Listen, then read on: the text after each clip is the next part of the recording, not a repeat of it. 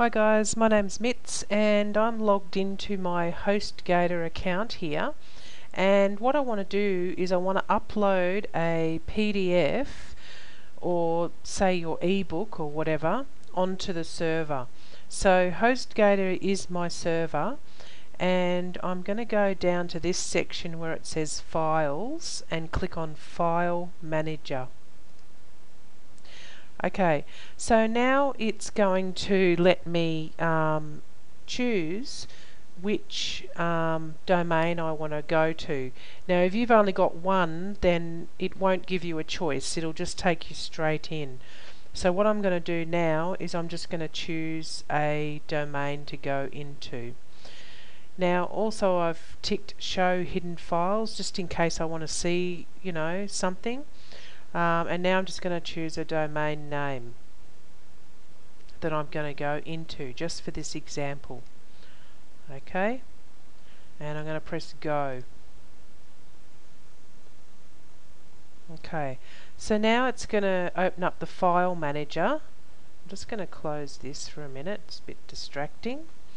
Now these are the folders. Now this has got WordPress installed on it, so this is what folders you'd probably have if you had WordPress installed on a thing. Now it doesn't really matter what's there. What we're going to do is create our own folder. Now as you can see at the moment we're in it's 0we0.com. So that's the domain name there. Okay. Now if I was in another website, that would be a different name there, of course. Now I'm in the root directory of it.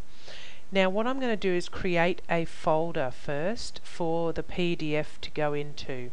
So I'm going to go up the top here and press on new folder, and I'm just going to make up a name, and it doesn't matter what name it is. So I'm just going to make it something like that, and number.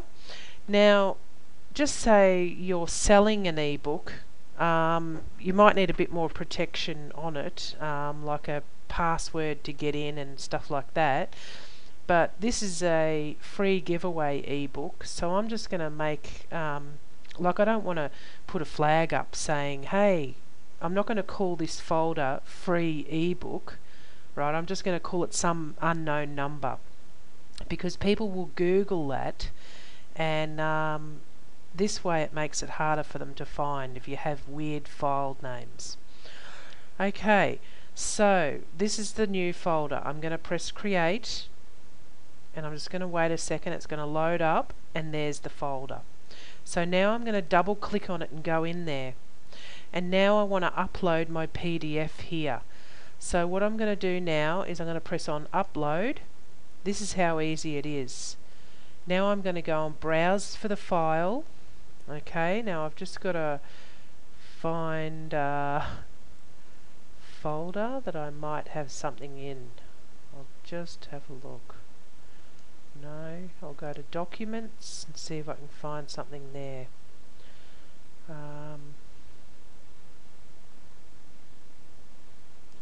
Let's have a look in the products folder.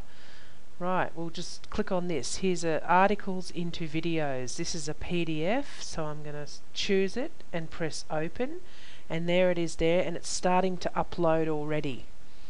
Okay, and there we go. It says 100% complete.